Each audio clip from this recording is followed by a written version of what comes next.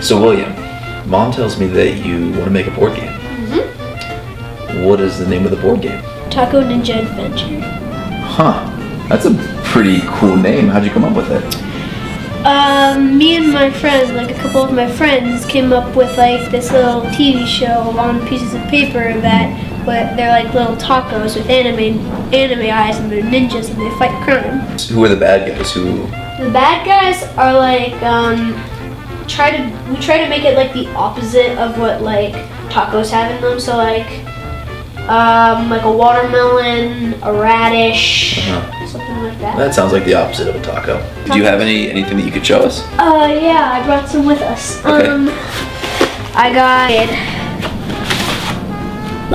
We made like little tacos. Okay. And they have little anime eyes, and they're just like different shows. Yeah. And they try to fight crime, so like this would be like the radish, and they're planning to like put weapons in like boiling water. Their weapons and like try to destroy them. That's awesome. And then like this is them like trying to like stop them, and they're like all hanging and sneaking around. And then they finally locked them up and got like a spicy bomb. Okay. And tried to blow up the toxic gas that wouldn't destroy it. This is gonna be a great game. So how do you want to make it into a board game? What do you want it to be like? I think it should be a card game. Okay.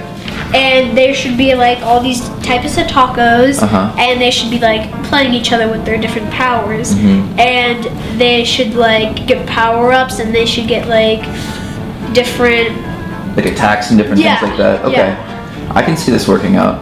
Okay. And will there be teams of tacos or? Yeah, there should be like a bunch of teams that like tacos, like they team up. Like fighting each other. Love it. Let's make it happen.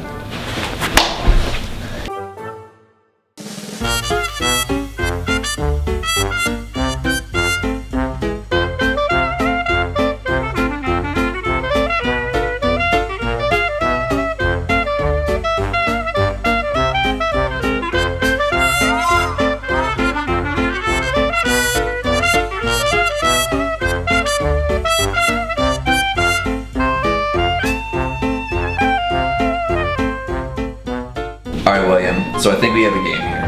Okay. So it's a card-based game, and players will attack each other by rolling combinations on the die and hitting the right numbers to land an attack. You can either be on the field of battle or training back in the dojo to learn new moves. And there will be special cards in here that will give you special powers, so you'll be able to play them whenever people are attacking or you're attacking, or maybe you want to learn a move fast or something like that.